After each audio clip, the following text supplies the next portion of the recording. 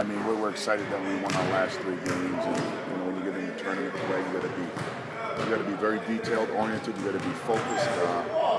It's you lose, you go home. So the message is be in the moment, embrace the moment, but you really don't look at anybody's record right now. Whoever's playing their best basketball right now wins.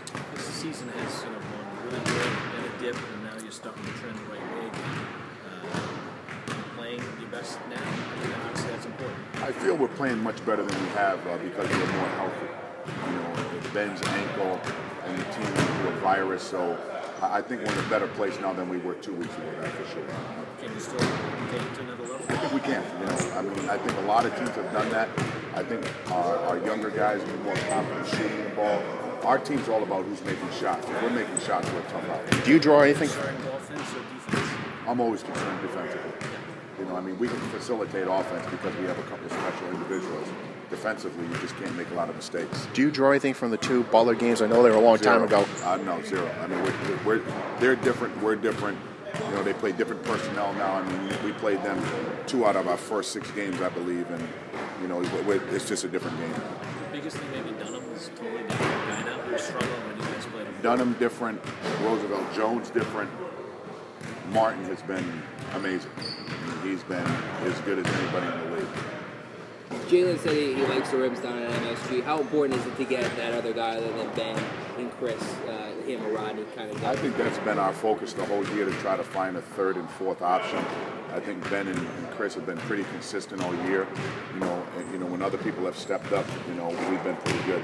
Whether it's Rodney, whether it's Jalen, Ryan, Drew has had some games where he stepped up. So we definitely need a 3rd and 4th option to make a consistent option. The timing of Jalen's outburst the other day was pretty early in the game. How important is it maybe to him to set somebody to set the tempo early on, and then maybe just to fall in line with Ben, because you know what those two are going to bring to the table? Yeah, like I said, we're going to need, whether it's Jalen, it could be anybody. Kyron has set the table for us.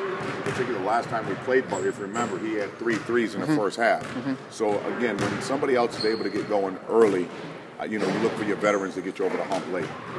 Coach, can you talk about the honors for some of the guys, for Ben, obviously, and Chris, yesterday and today? Very excited for Ben, a deserving award. I thought Kellen Martin was right in there. I think Isaiah Whitehead could have easily been in there. Desi Rodriguez had an unbelievable year.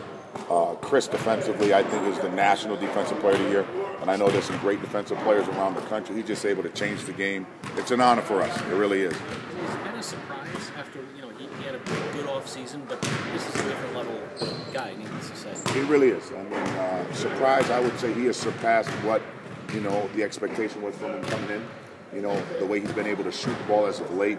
He's scoring it from all over the floor, getting to the free throw line. So it's a credit to his work ethic. Ben started to pick up assists more than usual, just because he's seeing double teams. He's seeing double teams everywhere he goes, and we're prepared for it. In all honesty, we want people to double him because it makes us a better team. The ball definitely moves. You're very unselfish. Please continue to double him. If everybody's watching, double Ben, please. ESPN has got you the final 8 in. How do you feel going into this? What you need to do in the Big East tournament? Well, last time I checked, ESPN's not on the selection committee.